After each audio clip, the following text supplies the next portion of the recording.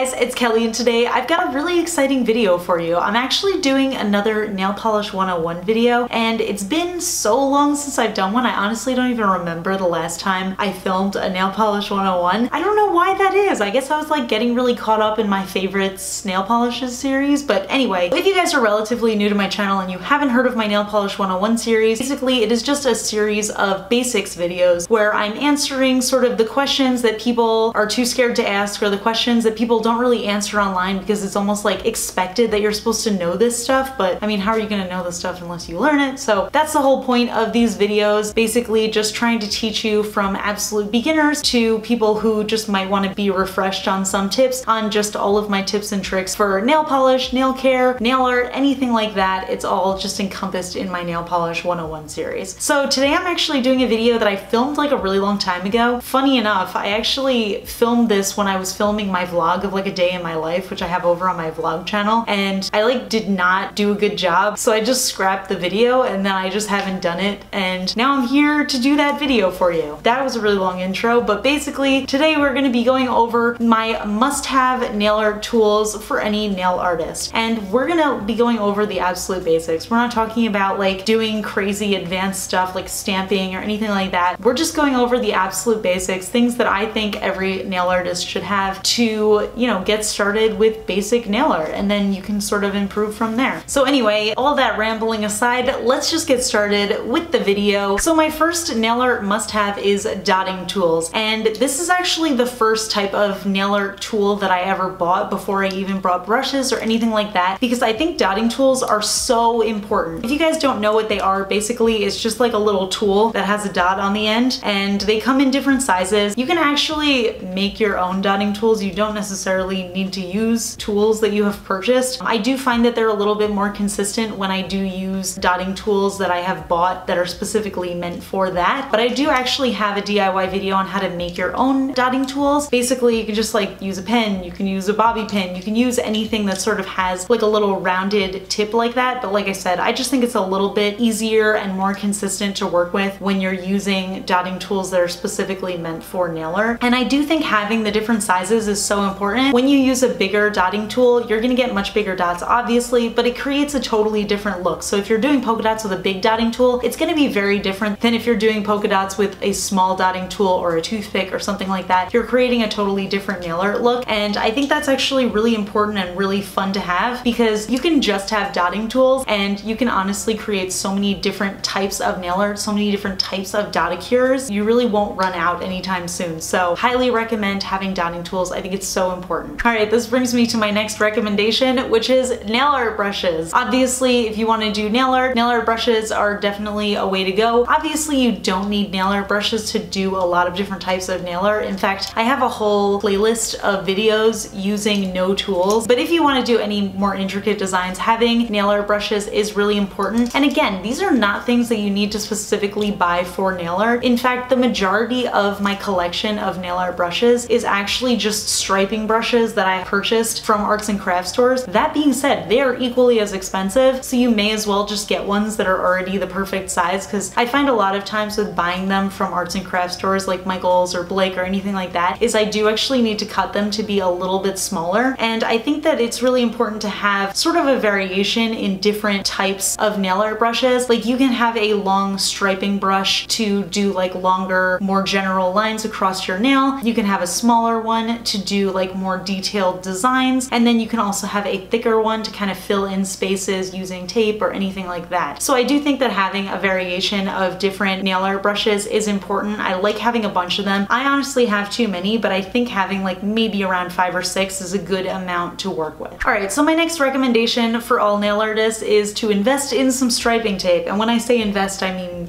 just throw a couple dollars, because it's not that expensive. If you guys don't know what it is, it's basically just super thin tape that you can use, and it has multiple purposes. You can either use this in your nail art design, or you can actually use it as a guide and you can peel it up once you've painted over it, and it'll create a really nice crisp thin line. And I use striping tape all the time. I think it's a huge asset to having different nail art, and it's so inexpensive. I've actually found that if you go to the store and you buy like one striping roll, is gonna cost you like a few dollars, whereas if you buy it on Amazon, you can literally get a lifetime supply for like $3 to $5. I have only ever purchased striping tape once in my life. I do nail art all the time, and I still have so much left. Like, this is literally a lifetime supply. I will never need to purchase more. I think that's awesome. It's so inexpensive. It works so well. It's perfect for doing sort of like those crisp line designs. I actually use it a lot of times when I'm doing a French manicure because I just think it works so well, and it's meant for nail polish, so it's less likely to actually like peel up your design. However, I do want to say there's a lot of benefits to having regular Scotch tape, and this is something that I keep on my desk specifically for nail art because I think this is also a really important tool for people to have for nail art. I think that while striping tape is really awesome and I always prefer to use it, there are a lot of uses that you can get with Scotch tape. And one of them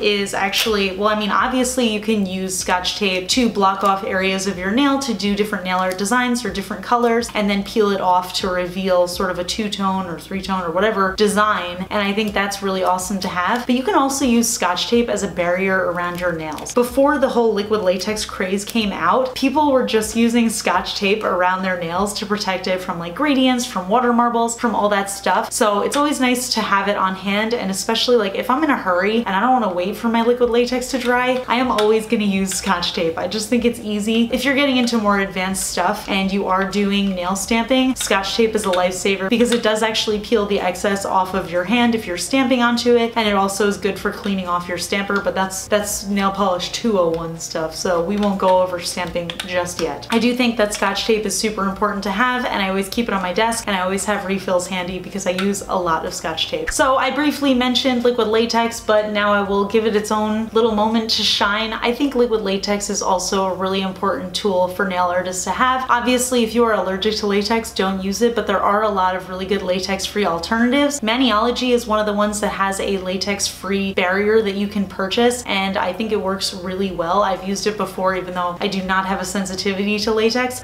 Hi, Editing Kelly here. Just wanted to really quickly point out that this is the exact moment where a feather flew into my hair and landed on my head and remained there for the rest of the video. I have nothing else to say. I just wanted you guys to know. All right, carry on. I just wanted to know if it worked as well, and it totally does. But anyway, liquid latex basically protects the skin around your nail when you're doing certain types of nail art. So if you're doing a gradient, if you're doing stamping, if you're doing anything that can get particularly messy, putting liquid latex around your skin will make cleanup so much easier in the long run. I am holding up this tub because I prefer to buy liquid latex off of Amazon. It is significantly cheaper than if you buy a specific liquid latex that's like sold in a nail polish bottle that's specifically for that use. Like if you buy one, they could be like $15 for just one little nail polish bottle, or you could just get a giant tub for like $8. I actually have a whole video on that too, so I'll also link that up in the cards for anybody who's interested. But yeah, I think it's really good to have. I think it's cheap if you buy it in bulk like this, and it's really easy to use. And you can also, if you want to get fancy, you can actually use it as a barrier in your nail and peel it off to reveal designs. I am not fancy enough to do that. I don't have as much skill as that requires, but if you're into that sort of thing, you can totally do that too. Okay, so my next must-have tool is kind of a weird one and probably a dumb one, but I do think it's really important to have, and that is acetone and a cleanup brush. I think this makes such a huge difference in having a good nail art design and having an amazing nail art design, because cleaning up that edge of your nail and just making everything look nice and smooth makes such a difference. I think it just looks so much better. A lot of people will just kind of be a little messy around their cuticles and then wait until they're in the shower to clean it off, but I do not like doing that. I'm very particular. I like when my design is like very smooth as soon as I apply it. Having acetone and a cleanup brush is really important to me. This is another thing I have a whole video on, so I will put it up here and I won't get into it now, but basically I just buy a little concealer brush. This is the e.l.f. concealer brush, and I use it all the time. I buy them in bulk. They cost like $1 at Target and Walmart, so every time I see them I just buy a bunch of them because they do fall apart pretty easily, but this is what I use to clean up with. There are also brands that make them. Maniology is one of the ones that makes a cleanup brush. It's a lot better quality. It's a little bit more expensive, but it does last longer. And you can also use this, but if you're in a pinch and you want something cheap, you can just buy the e.l.f. concealer brush because it's pretty good. Although I will say, I think they caught on to the fact that a lot of us nail artists use them because they're starting to raise the prices in some places. And everybody I know who picks them up is always like, yeah, I'm using it for nail art. And I'm like, oh, me too.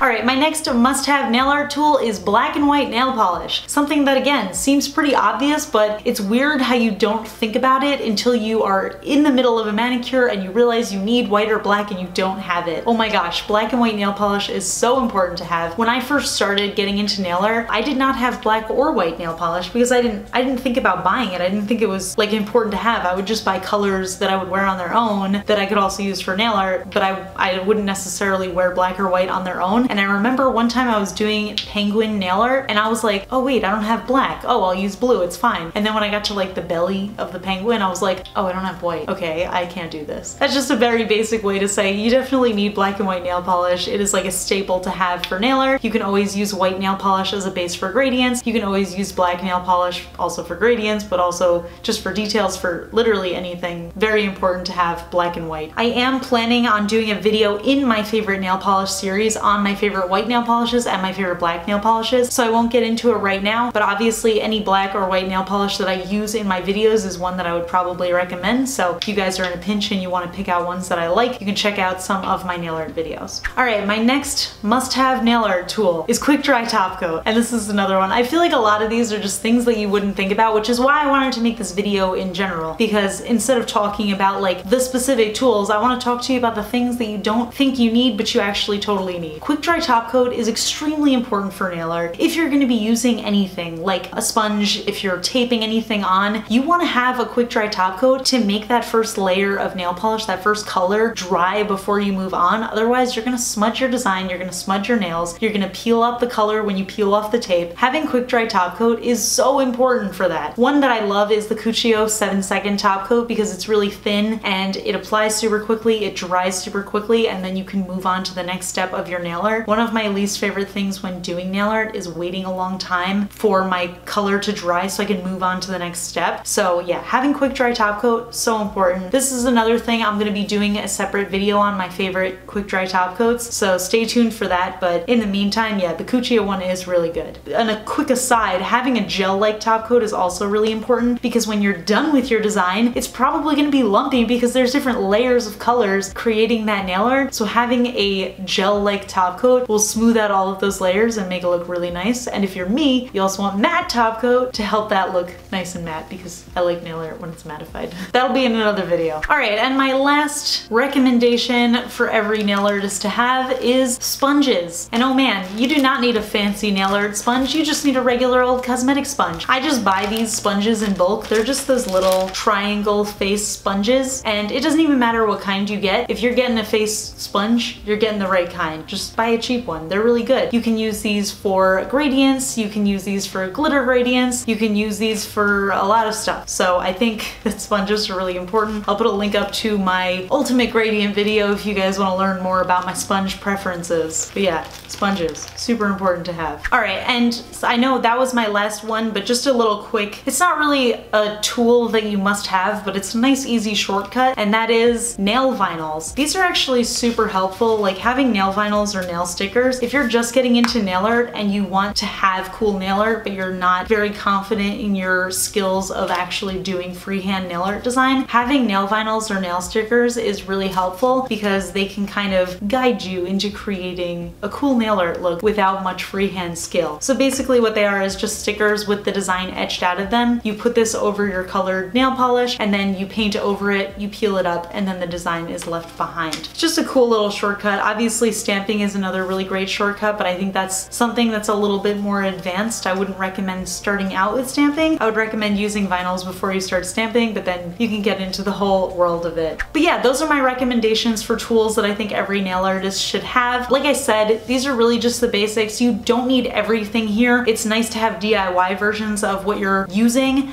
but you know, it's also great to invest in some of these products. Like I said, buying a lifetime supply of striping tape is only a few dollars and it'll last you a lifetime of nail art probably. But yeah, I do think these are all really important tools. These are tools that I use almost every time I'm doing nail art, and I think they're all really important. I hope you guys found this video helpful. Let me know in the comments below what your favorite nail art tools are. If there's a specific tool or brush or dotting tool or something that you really love, also definitely let me know in the comments, because I love hearing from you guys and I always answer every comment. So that's it. Give this video a thumbs up if you like my Nail Polish 101 series. If you have any requests for another Nail Polish 101 video, also let me know in the comments. And if you're not already subscribed to my channel, please consider subscribing, because I do a lot of nail polish related videos, and if you like nail polish, you're gonna have a good time. Alright, I'll talk to you guys later. Bye. Man, fun fact, I rarely, if ever, wear dark lipstick, but I love the way it looks. Oh man. I feel like the media has made me feel insecure about my small lips and made me feel like I can't get away with wearing dark lip colors. And even when I was putting this lip color on today, I was like, man, I can't really rock this. But then I was like, you know what? I'm gonna rock it anyway, because it's fine if you have small lips. Man, I feel like it's sad that like everybody feels like they need to get fillers. And I actually get some comments sometimes on my YouTube videos of people being like, when are you gonna get